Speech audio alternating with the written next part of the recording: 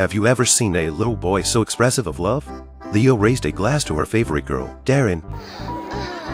The boy started to sing, and bubbles came out of his mouth. Turns out his water was switched. The boys start a girl-hating club. That's when they find out one of their buddies is dating a girl.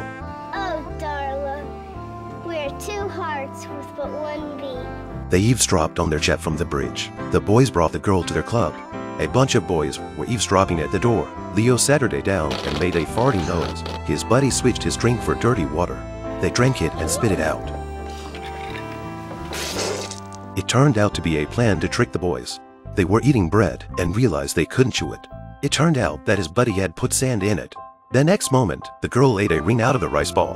This is Leo's surprise for the girl. The boys came to the door and knocked. Leo blew out the candles and put away the table. Leo came out to face the boys, not realizing that the house was on fire at that moment. The boys go to the bathroom to change and carry buckets of water to put out the fire. The two boys came and tried to call the fire brigade. The fire station was right across the street from them.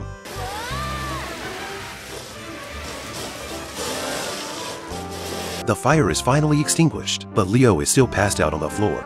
The girl was angry. She threw the ring at Leo and left. At that moment, a handsome boy came to pick up the girl. To punish Leo, he needs to watch over their race car all the time. He was counting the pedals, hoping to get the result that the girl liked her. She loves me. To get the girl's forgiveness, he wants to write to her in order to gain his friend's trust. Leo said he wrote the letter to say he hated Darren. In fact, he was expressing his love. The boys find the girl. They lost the letter. At that moment, they told Darren that Leo said he hated Darren. Darren was furious.